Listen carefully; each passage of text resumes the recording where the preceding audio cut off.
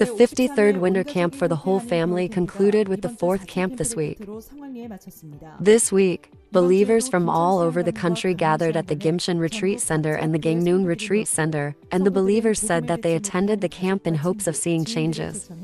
The camp, which lasted for 4 days and 3 nights, included early morning and morning sermons, afternoon group pottery, academy, and evening worship. It was filled with fruitful programs, especially the reading discussion program.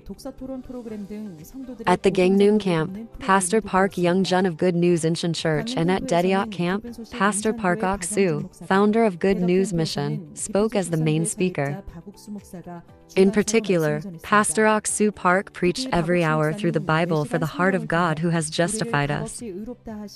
We hope that the believers who gained strength through the Word in the 53rd Winter Camp, which lasted for 4 weeks, will join us in the powerful work in the first half of this year.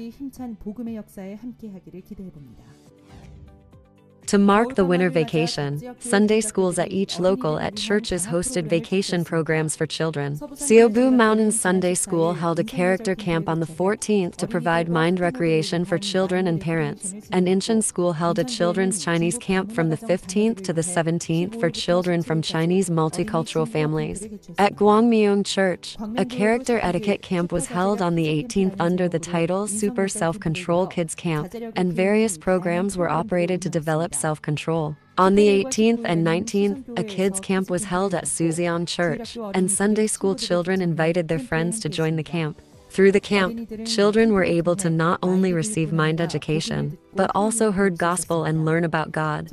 Kids' camps and Sunday school events held throughout the country provided an opportunity for children to feel the love of Jesus. Good News Incheon Church had a joint worship service in the Gyeongjin region led by Pastor Ok-soo Park on the 14th. The Grotches Choir honored the Lord with colorful hymns. On that day, Pastor Ok-soo Park preached that when our hearts are united with Jesus, the power of Jesus can live and work within us.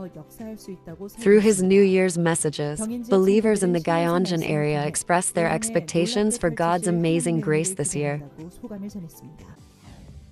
The 30th Japan Winter Camp was held in Osaka for 4 days and 3 nights from January 11th to 15th. Church members from all over Japan gathered together to watch the performances prepared by each other with joy, and new people attended the gospel class and heard the gospel. As the main speaker, Pastor Hak Keel Kim of Thailand's Good News Bangkok Church delivered a sermon and said that Japanese church members could look forward to the work of gospel continuing in Japan this year.